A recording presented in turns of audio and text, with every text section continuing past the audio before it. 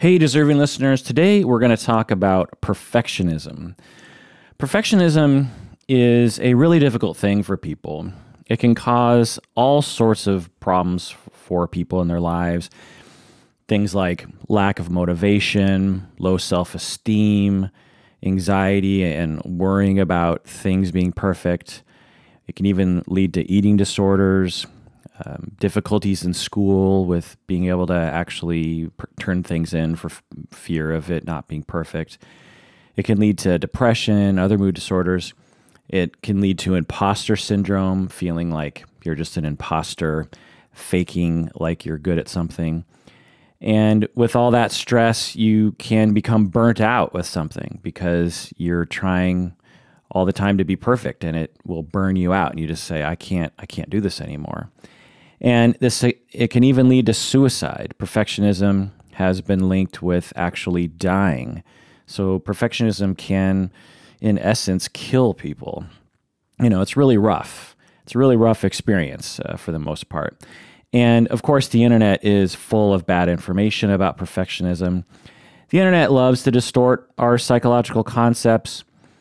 When it comes to perfectionism, the internet seems to think that it's just, liking things to be in order or preferring to be organized or something. And certainly that can be an element of perfectionism. But as I've, mentioned, perfectionism can be much more difficult than just a preference for things being in order. And of course, if you're a famous person or a famous performer and you're particular about your performances being good, then the internet will label you as a perfectionist. People like Madonna or something. It's like she cares about her shows and therefore she's a perfectionist. Barbra Streisand, this kind of thing. And all that talk on the internet just really, I think, demeans the experience of actual humans. And so that's what I'm going to talk about today. I want to talk about perfectionism and kind of go through all the different aspects of it and the different levels, and there's beneficial forms of perfectionism and also destructive. By the way, this episode is a patron only episode, but I have a few things to say before we get to the patron zone. I want to talk about myself in this episode. So, I sometimes struggle with perfectionism myself. For example, when it comes to this podcast, there are times when I'm doing a deep dive, like with this episode, and I will be, researching and talking and thinking and reading and writing and, just that whole process. And it, takes a long time. And there's a lot of twists and turns in the researching of things. Each one of these topics I will kind of know a little bit about, but in order to do a really good episode, or the sort of episode that I think I'm capable of, or the sort of episode that I think the listeners deserve, I really set my mind on producing something that I think is like, perhaps the best episode that's ever been made in the podcasting world on a particular topic. And I know that's super grandiose, but there's just not a lot of podcasters who have the luxury, like I do, to dedicate all the time necessary to do something as comprehensive, I should say. Maybe not the best episode on perfectionism, but like the most comprehensive. I'm a very comprehensive perfectionist. I need to read every single research article, every book, everything online. I need to read everything that's ever been produced about a particular topic before I make an episode about it. And when it comes to that process, like I said, there's a lot of twists and turns in that, and I need to keep my motivation up, because at any time I could just be like, okay, I'm not going to do this. I'll just do something easier, or even I'll just stop doing the podcast altogether. There's no one employs me to do this. I do this on my own. And at any time I could just pull the plug, or at the very least I could slow down and just be like, let's put less effort into this. It's sort of hard to do all this stuff. And so to spend, 8, 12 hours a day just reading and researching and writing, you need to keep your motivation up. And one of the things that keeps my motivation up is this this drive to produce something that is, like I said, comprehensive, that really fully encapsulates a particular topic. And there are times in the winding road getting there that I will become quite confused. There will be times when I wonder, what am I doing? Or do I really understand this concept? Or how much work is this going to actually take? Because sometimes these episodes will take months of my time to research. And, there are times when you have a bad mood moment. And in those moments of bad mood and, demoralization, I have this vision in my head, a sort of unspoken vision of this episode just being really bad. I have this image of like, oh, this episode is going to be not perfect. It is going to be mediocre. People are going to listen to this episode and think, oh, Kirk, nice try, but you really missed the mark here. And, I get feedback like that sometimes, so it's not like it's inconceivable. And in those moments, because of my perfectionism, it will feel very bad to me. It will, my mood will plummet, my motivation will plummet, and I'll be staring at the computer screen, and I'll just be like, what am I doing with my life? I shouldn't be doing this. I'm trying to do something that I will fail at. I'm going to fail. This is going to be awful. And I will just stop. I can't go on. I have that burnout feeling. I have that giving up feeling of just like, why am I trying to make some, it's sort of like a similar experience that I have with this is when it comes to cooking. I'm not very good at cooking. And so there are times when every once in a while where I'll be tasked with cooking something, and I'll be in the middle of cooking something and I'll just be like, I have no idea what I'm doing. I don't know what temperature things should be. I don't know what a pinch of salt exactly means. I don't know when meat is actually cooked all the way through. So what am I doing here? I shouldn't be here. And that's that feeling when I run into, that down that valley of motivation and with developing a podcast episode.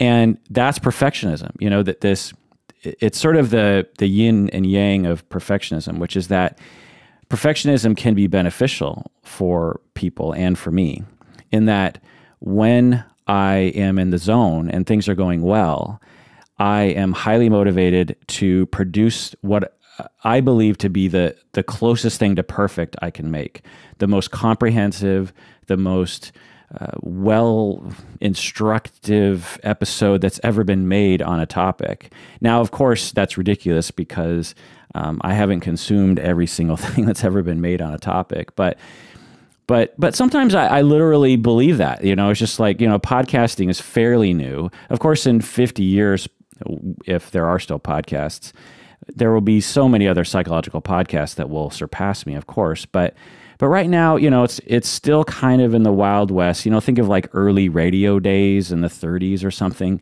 It's still possible now to produce like the quintessential episode on a particular topic. And so anyway, that motivates me. I'm like, oh man, I can do this. Look at, all this stuff that I have, and I have all this stuff available to me, and I'm privileged with my time, and the patrons are paying money, and they, I can take money away from my regular job and really dedicate to this particular topic. What a great thing. I'm gonna produce this monument of an episode to a particular topic. Again, it's super grandiose, but that's what motivates me.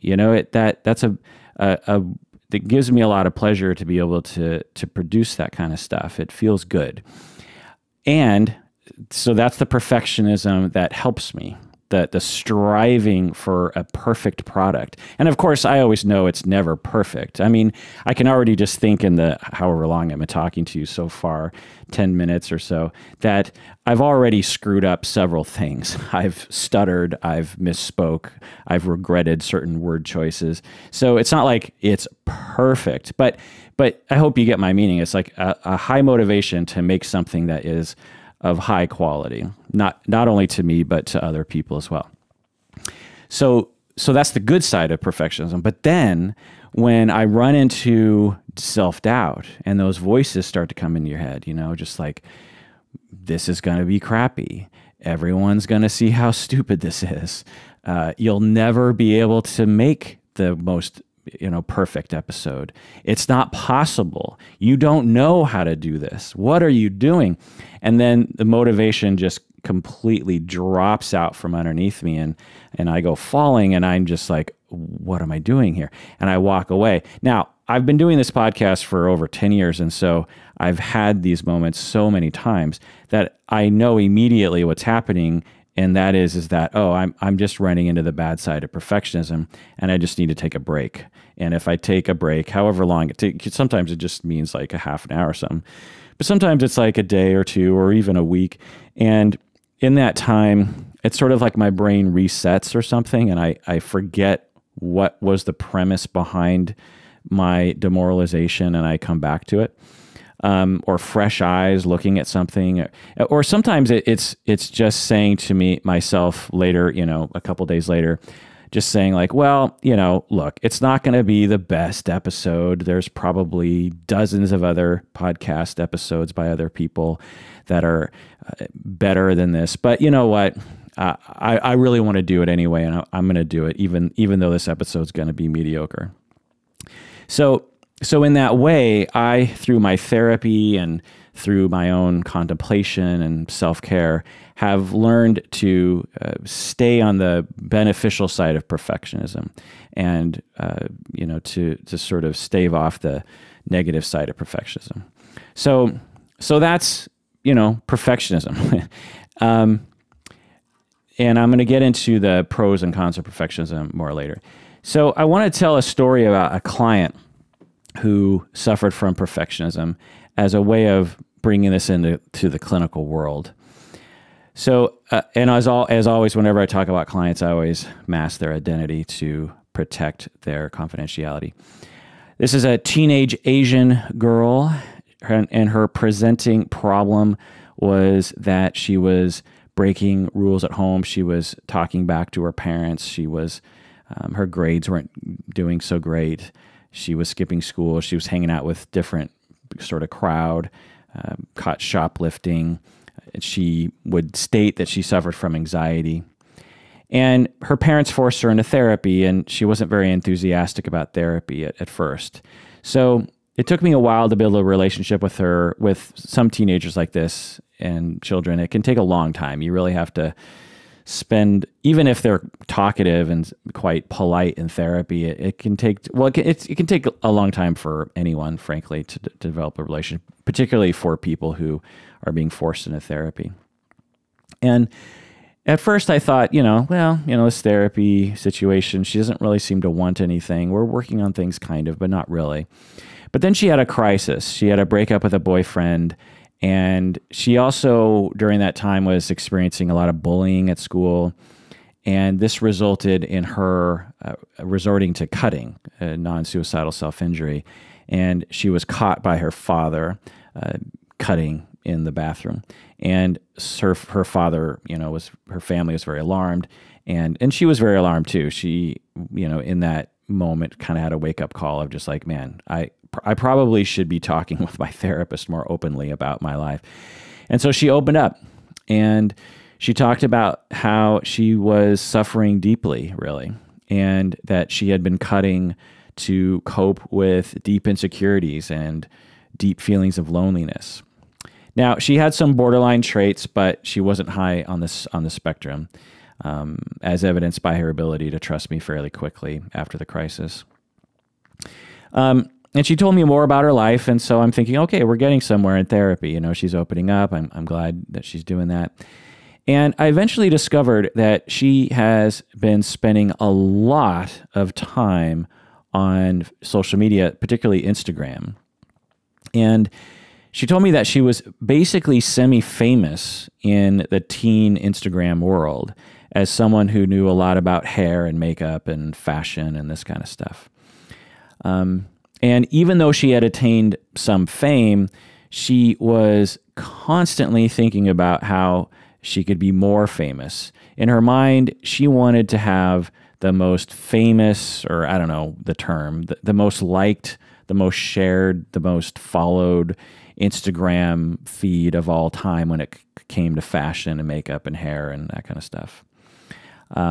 You know, like other super famous Instagram people like the Kardashians or something, or Jenners. And it was all that she thought about. I mean, certainly there's a lot of people who think about that, but she thought about it a lot. And there were times when she felt very good about herself after getting some sort of accolade online, you know, like, I don't know, one of the Kardashians or Jenners following her on Instagram or something. But really more often she was feeling deeply inferior and she was deeply suffering. She hated the way she looked. She thought she was too fat. She thought she was ugly. She thought her nose looked too Asian. And all of this negativity towards herself would, you know, sort of cause her to ruminate on what she was doing on Instagram. And she would have moments like me, it was sort of more exaggerated, where she'd be like in the zone and she'd be, you know, making Instagram posts and doing little videos and stuff. And everything was going well for her because she was getting a lot of accolades. And then there are other moments where she, you know, thought, I'm imperfect, I'm ugly, what am I doing here? Not enough people follow me. And she would have, her motivation would just plummet. And she would think about completely closing her Instagram account altogether, which for some of us is not a big deal, but for her, that was like, you know, a really big move. And so this was something that was really consuming to her. And again, similar to me, she would have positive moments and negative moments, but dissimilar to me, she experienced 99% of the time, she was experiencing some sort of negative suffering as a result of this perfectionistic loop that she was in. And so the therapy with her involved helping her to see this process for what it was. And the temptation that I had at first was just to tell her, like, just close your Instagram account. This is stupid. Because I don't use Instagram. I every once in a while, someone will motivate me to do Instagram. And I had a marketing person actually tell me recently, like, oh, you got to be on Instagram. And I'm like, oh, okay, fine. And I sort of dabbled in it for like 5 seconds. And I was like, ugh, Instagram, it's such a weird interface. Like you can't use your computer, you have to use your phone. And it's just like, why? Anyway. But anyway, so from my perspective, I'm just like, just close your Instagram account. Like, you know, if it's causing you so much problems, you know, just move on. But that is a simplistic way of looking at things. It's sort of like when we look at people who are complaining about their spouses or something, you know, they're having a lot of really bad experiences and fighting with their spouse. And you're just like, well, just divorce your husband, you know, move on in life. And, you know, and there are a lot of therapists that engage in that sort of simplistic life changing decisions as a way of solving your problems. And that wouldn't solve her problem, right? She's a perfectionistic person. And so if it wasn't Instagram, it would just be something else. And also, there's a lot of benefits to her using Instagram. Like for me, with the podcast, I suffer sometimes with my perfectionism when it comes to the podcast. But during those suffering times, if someone said like, well, just stop the podcast, I'd be like, geez, you really just don't understand the bigger picture here. So I quickly realized that that's a simplistic way of looking at it. I'm not going to tell her to stop doing Instagram. And so the trick was, how do we help her with her Instagram sort of fame or use or enjoyment and not have her suffer as a result, right? And so what it involved was helping her to understand where her thoughts are coming from, be aware of where her emotions are coming from, being aware of the sort of cognitions that she has about failure and about you know, making mistakes. And also another part of it eventually, and I'll get more into the treatment later, involved helping her to actually just expose herself to making mistakes. So one of the things that we did was I just had her post things on Instagram that were terrible. that like emphasized her nose, like were bad angles of her nose, or bad angles of her face, or were her when her hair looked bad or something, and she took to it pretty quickly. She's like, oh, okay. And so, as she did that, she's like, oh, I get it. Like my idea of failure is actually not accurate. My idea of making a mistake is actually not accurate. I thought that failure was the worst. I thought that showing my nose was a mistake, but in reality, it's not. Like it's okay. It's fine. And sure, some of the things that I post aren't going to get as much love and attention as other things, but who cares? What's the focus of my life? And this is where existential therapy comes in, which is just like, what is the purpose of my life? Is the purpose of my life to suffer and toil over Instagram, or is it something else? And once people actually establish what that something else is, then it puts things into perspective. Okay, so let's go into the definition. Again, we're going to go to the Patreon zone soon, but I just want to go over the definition and prevalence here for a second. So what's the definition of perfectionism? So there are a lot of definitions of perfectionism in the literature, and it's not a DSM diagnosis. So therefore, it doesn't have a lot of precise definitions in the clinical literature. So, but it is a fairly well-researched construct and does have a lot of definitions out there, but it's unclear exactly where the line is between with someone that has perfectionism and someone that doesn't, if that makes any sense. But really, in my book, all things psychology related are like that, or most things, I should say. Like narcissism, it's like, where's the line between you having narcissism and not? It's debatable. Anyway, perfectionism, the definition is a personality disposition. So sometimes the literature will talk about it as a personality disposition, or a temperament, or a trait, or just a style of living. So just keep that in mind. But anyway, perfectionism is characterized by three different things. One is exceedingly high standards of your own performance. So with the client, she needed her Instagram to be perfect, and she needed her face and body and nose and hair to be perfect. So she had exceedingly high standards of her performance on Instagram. Perfectionism is also characterized by, number two, concerns about making mistakes. So this is where someone ruminates and worries about making mistakes. The client was very worried about losing her audience on Instagram, and she really ruminated and remembered all the different times that she had made a mistake on Instagram. Number three, lastly, perfectionism is characterized by concerns about the social consequences of not being perfect. So with this client, she was very worried about being rejected by people on the internet, being seen as a hack, or being thirsty on Instagram or something. So as some of you might already detect, there's a lot of overlap between perfectionism and other concepts that I've talked about, namely narcissistic personality disorder, avoidant attachment, this kind of thing. And there's some overlap, but not tremendous. It's not like, I would say that perfectionism is probably 20% overlapped with narcissism. So there are plenty of perfectionistic people that I would not put on the narcissistic spectrum. So again, as I was talking about earlier, the internet has a lot of really funny things to say about perfectionism. Top 10 signs that you're a perfectionist, and then it'll just be like these really minor issues. Lots of celebrities are labeled as perfectionists. Daniel Craig, Eminem, Gwyneth Paltrow, Beyonce, Adele, Steve Jobs, as I said, Madonna, Kim Kardashian. Kim Kardashian seems to be labeled with everything. Everyone on the internet has diagnosed her with everything. I imagine Donald Trump and Hillary and Obama have a similar fate. Basically, all these people in the articles that I read were people like Eminem has, he's a perfectionist. Again, it's not a DSM diagnosis, so it's fine to throw that word around for the most part.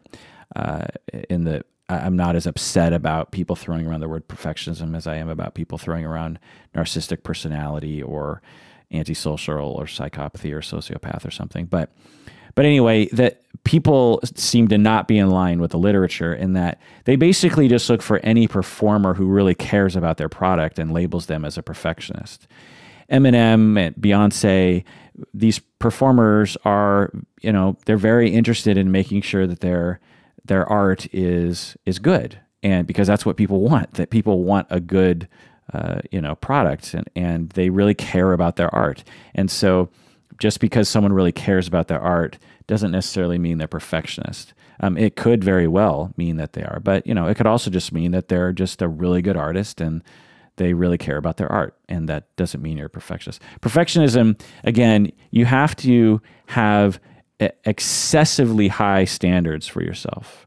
Beyonce really caring about her next album and spending a year or two on that album and putting in good work but not breaking her back over it. I wouldn't call that excessively high standards. I would just call that like, well, that's kind of like her job, isn't it? And she cares about her art. So you really need to have like excessively high standards where most people would be like, oh, come on, like you're not going to achieve that.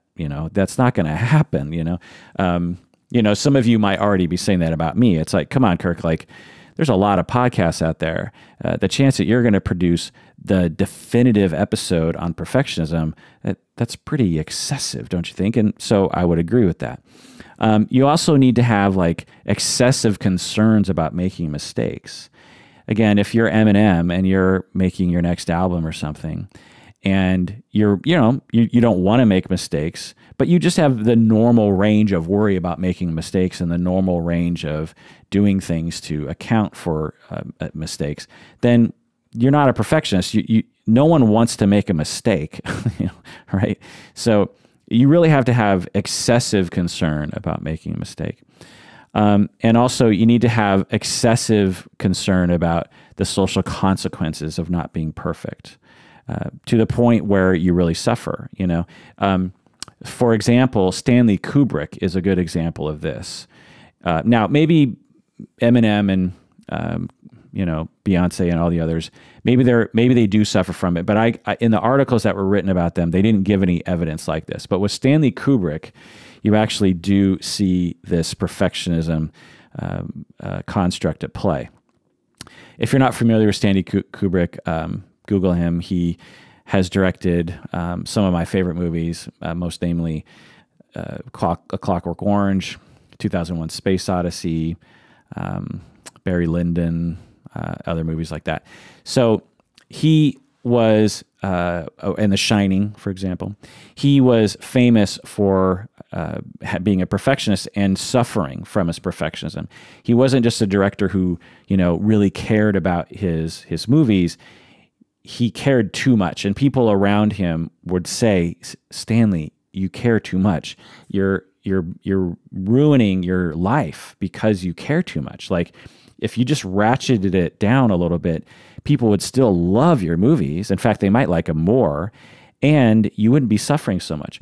And he was famous for shooting many, many takes just to get things right. For example, in the Shining, he broke apparently a world record by shooting the same scene 148 times. And I think it's just this little scene between the old man who has the psychic powers and the kid. There's just a conversation they're having like in the kitchen or something. And when I watch this scene, I'm like, that's the scene that took 148 takes, because it seems so silly that you would need to do that many times. But Stanley Kubrick was so concerned and so consumed with the anxiety about making a mistake and not having the shots be perfect that he was like, no, we're going to do it again. Just imagine that, being an actor or being anyone on that set 148 times. That probably took several days, I'm guessing. I don't know. And you're just like, again, we're going to do this again. And haven't we got it yet? Like, so, you know, there was that. And he reportedly, again, suffered a lot and had to take several years off from making films because he was paralyzed with the fear of making a mistake. Stanley Kubrick is, I think, semi-famous for the fact that there's blocks and chunks of time where he wasn't making any movies, when people were just like, you know, so hungry for another movie from him. You know, today, you know, like Damien Chazelle and Denis Villeneuve, you know, and another the other directors, they make a movie every couple years. Well, Stanley Kubrick in his time was like mega famous. He was one of the big ones, Francis Ford Coppola, this kind of thing. And to not have anything come out was very strange. And that was because he was, you know, in essence, metaphorically, in a fetal position, terrified by fear of making a mistake. And so he's a good example of an actual famous person who suffered from perfectionism. Again, just because you're Madonna and you really care about your performances doesn't mean you're a perfectionist in terms of the clinical literature. Apparently, Winston Churchill talked about perfectionism. He said, "The maxim, nothing but perfection, may be spelled paralysis." So I don't know if this is just the internet lying to me that Winston Churchill said this, but anyway, Winston Churchill recognized that, look, if you strive for perfection, then you're going to be paralyzed because it's, you know, too hard to achieve perfectionism, and the anxiety that is accompanies the striving for perfectionism will cause you to not do anything. All right, so what's the prevalence of perfectionism? Well, there's not much research, but of the research available, it seems like it might be fairly prevalent. For example, one study of grade school girls found that 25% of them showed signs of perfectionism. And anecdotally, I would say that that figure is probably about right. I would say about 25% of people have some form of perfectionism, whether or not it's beneficial or destructive, I would say that they're probably somewhere on that spectrum. Maybe a little more, maybe a little less, not quite sure. But when I think about all the people around me and the clients I've worked with, I would say that as far as the definition of perfectionism that I work with and that a lot of other researchers work with, I would say that a good portion of people actually do suffer from perfectionism. And most typically what I find is that of the perfectionists that I know clinically and personally, most of them are actually in the paralysis phase where they are not doing anything because they're terrified of making a mistake. There are a lot of closet perfectionists out there that I know of who are they really want to make something. You know, they want to be a painter, they want to be a photographer, they want to be a singer, they want to change their jobs, they want to do better at school, they want to have a better yard, they want to have a better house, or whatever the thing is. You know, they're really consumed with those thoughts, but they're so demoralized with low self-esteem or something that they never actually take actions, or they rarely take action along those lines. They would frame it as they're procrastinating or they're being lazy, but really what's happening is they're paralyzed with perfectionistic ideas. You know, that they think, ooh, you know, I should work on that thing. And then they get a little bit down the road and they suddenly realize, oh my God, what if I screw up? What if no one likes this? What if this is mediocre? What if this ends up being really bad? And then they have this tremendous amount of worry about that. And then they stop, you know, because like me, when I'm making podcasts, when you're terrified, it's hard to do anything, right? It's hard to do anything, particularly when it comes to artistic, creative expression. It's hard to concentrate on that when your brain is dominated by worry of any kind, let alone, you know, worry of perfectionism. So yeah, that's what I want to talk about today. I want to talk about the 4 different perspectives of perfectionism. I want to provide some other stories. I'm going to talk about Umberto for a little bit. I'm going to talk about the history of perfectionism and outcomes. There's a lot of good and bad outcomes of perfectionism. I want to talk about the different measures. In psychology, we have different psychological measures, psychological tests for perfectionism, which illuminate different dimensions of perfectionism, or different types or different aspects. There's a lot of really great research looking at the different aspects of perfectionism. I want to look at the causes.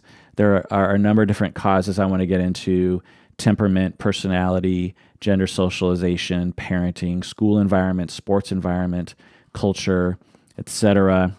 What causes people, particularly parenting. Parenting is a big cause of perfectionism. I want to talk about some other random things: impostor syndrome, sexual perfectionism. And then I want to go into the treatment and maybe even the self-treatment of perfectionism. Welcome to the Psychology in Seattle podcast. I'm your host, Dr. Kirk Honda. I'm a therapist and a professor. This episode is just for patrons of the podcast. So if you're not a patron of the podcast yet, if you want to hear this full episode, along with hundreds of other deep dives into various topics, you have to become a patron of the podcast by going to patreon.com. When you become a patron at patreon.com, you will get instructions on how to access all of our patron exclusive episodes. So do that now, and you will probably not regret it, because these episodes are perfect, as I always hope that they will be.